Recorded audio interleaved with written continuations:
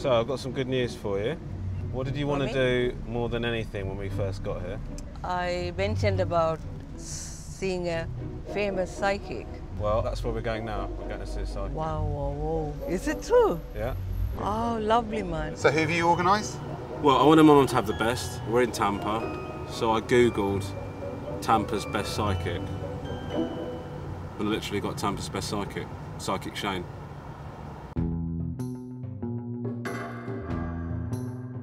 I want to see how specific this guy gets, right? Like, I don't want to walk in and he goes, mate, I'm feeling that you've had relatives. And I'm going, yes, we have relatives. This guy's incredible. And I'm seeing a lot of brown people in here, like, yeah, oh my God, almost every one of them is brown. The guy is amazing. Hi. Hi. Hello. How you doing? I don't want any of that shit, right? That's what I think is going to happen. But I do want to get a picture of who you guys are, and this tells me a lot. This shows you, you're a fancy lady, but you work. You work at home?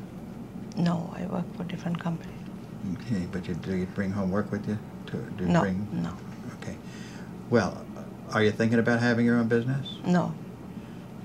Okay. Okay. This is a male friend. Interesting. This is work. So you must have a friend at work. Do you have a male friend at work? No. Okay. He may not be at your work. Indeed, it may not be a male, by the way. Okay. You're Islamic? No. No? What religion are you? Hindu. Hindu. Okay.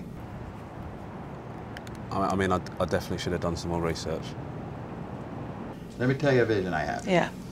I see a man. He has a dog, and I kind of get the feeling it's somebody that you know that's passed over. The really strange thing that I had about him, let me ask you this, in your culture, they put the dog to sleep to die, and they buried the dog with the man. It's kind of like that. Is it in Hindu culture do that at all? No. It's kind of like they were together in the grave. Like, does that sound familiar at all to you? No. Okay. What a gamble. Shitting hell, mate. I don't know where you got that feeling from.